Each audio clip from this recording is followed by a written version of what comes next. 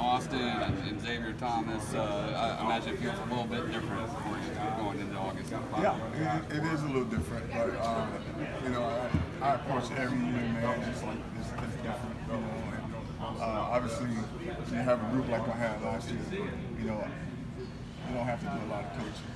You know, the two guys I had, and I really appreciate it. I learned a lot from them, and now we're in a new chapter. And just move ahead with the guys that we have. Guys, KJ Henry. Yeah. Everybody talks about him. Justin Foster. Yeah. Looks like he came out of the spring probably as the starter. Yeah. Is he a little bit under the radar, underrated by people outside of this program? I think so. I think you think about Justin Foster, in my mind, he's consistent. All right, he's not a outspoken guy. He's a guy about his business. He gets focused in. You know, he's not going to be a rah-rah. He's not going to do that. That's not who he is, and I'm okay with that.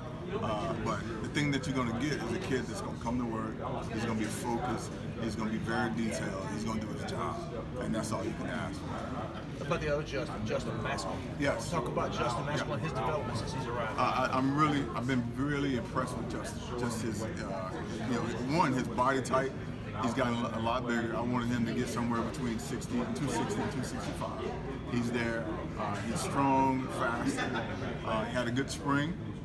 And he's going to get better. So I've been really, really impressed with him. Xavier Thomas, you know, they say you can't teach speed. Right. He's got that. Yeah. What is there that Xavier Thomas has that you have to teach him that he needs to learn? Say that again now? What is there that Xavier Thomas has that you need to teach him? What does he need to learn? Right. Well, you know, I think for Xavier, he has to become a leader. You know, you know, football, he has all of that, but there's more than just that. You got to be a leader. You got to, you know, do the little things, and that's what we're trying to get Xavier to get to. Great football player, but you know, there's other things that he got to get. Okay. Do you see him stepping into a leadership role this season, or is that something that he may have to grow into? Well, you know, our goal is that we want to empower our guys, and you know, a lot of those guys for last year they didn't have to lead. They don't know how to lead, and my job as a coach is to empower the guys to be leaders, and that's what I have to do. Xavier has the ability to do that. Logan Rudolph is a leader. All my guys are leaders. They've never been asked to do that. So now we're definitely talking. You got to lead. How much of the example set by Clay and Austin last year kind of set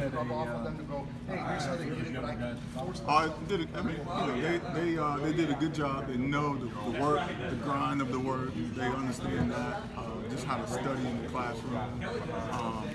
They understand that, and so that's what I told those guys. Hey, you got 4 seniors in this room, and your job is to watch and learn. And what I had with those guys, when I say those guys, I'm talking about Austin Clee, Richard, and even Chris Register. They came alongside of those players, and they led by example. They said, hey man, look, let's get together. I'm going to teach you how to study film. I'm going to teach you how to do these things. And that's what I got from my senior class. Coach Sweeney talked about how taken aback he was when KJ approached him about redshirting. Yeah. Not often you see that from a 5-star recruit. How unique is that? What does that say about his personality? It says a lot. You know, it says that here's a kid that understood that what he had in front of him, but he was definitely realistic to know that, hey man, I'm not quite ready. And to be honest with you, it made our job a little easier because we were trying to figure out what to do with KJ. But KJ realized that he wasn't quite ready. But I've been so impressed with just his development, not only the spring, but even now in the summer. He's gotten bigger, stronger, faster, and I expect great things out of him this fall. Yeah, we won't talk too much about it. It's Logan Rudolph. Tell us about Logan's development so far this year, where he's come from. Yeah, so Logan Rudolph, man, in my opinion, is a guy that can definitely start for us. He's proven that just through his work ethic, his toughness, his physicality. He's done everything that I've asked him for him to do. His leadership, guys love Logan, and so I expect Logan. To me, in my mind, he came out of spring as one of our starters, and he earns that, and he busts his tail every day. And I've been truly impressed with what Logan Rudolph has done for us, and what he's going to continue to do. Are you looking at these guys to play both sides of the line, or are you just trying to train in one spot? Yeah, so all my guys we developed them to play both sides. So Logan can play left, he can play right. You know, all those guys can play left and right. Because what you don't want to get yourself hogtied where you got one guy can only play right side, right? And then you want, at the end of the day, I got to get the best combination on the field. And so my goal, hopefully, is to be able to play 5 or 6 guys for the year. Do you have those 5 or 6 in your mind? I mean, obviously we know XT, KJ, Logan, Justin. Who's going to kind of fill in behind those guys? Well, it's you said hit it best. You got Foster, Logan. You got the 5 scholarship guys, and then after that, you're just trying to figure out who can fit, who can be my 6th guy. But the goal is to play 5. And it's Foster, Rudolph, Xavier Thomas, KJ Henry, and Justin Masker. Didn't get to talk to you after the national championship. Being an Alabama guy, just how surreal was that whole experience for you? Well, the first year was surreal. The first year was like, okay, they beat us.